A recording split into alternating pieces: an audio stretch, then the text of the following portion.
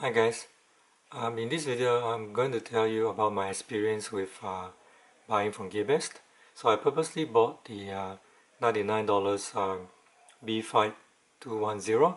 So I bought it for around $99 with coupon, and I bought it on the 12th of November, and I paid $3 something in Australian dollars for priority line shipping.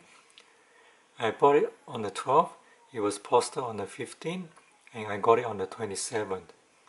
So that was about 15 days from the day that I bought it to the day I received it.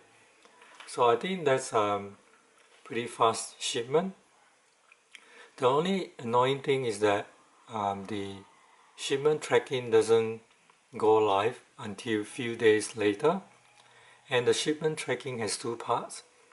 The first part is when it travels internally in China. So when it gets posted and then when it came to Australia, then you have a separate tracking number with Australia Post. That's the local postal services. So apart from the annoying thing about the delay in the shipping details, the shipping was pretty fast, and I was satisfied with the shipping. So it comes well packaged in the standard foam padded type of envelope. I'll just open this up and let's check the contents.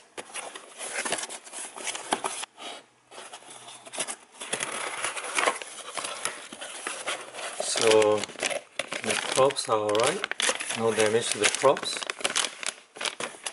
So the quad is packaged in this foam wrappings, and so it's not damaged or anything, so that's fine. I have no problem with that. So the other accessories are also intact, so no problem.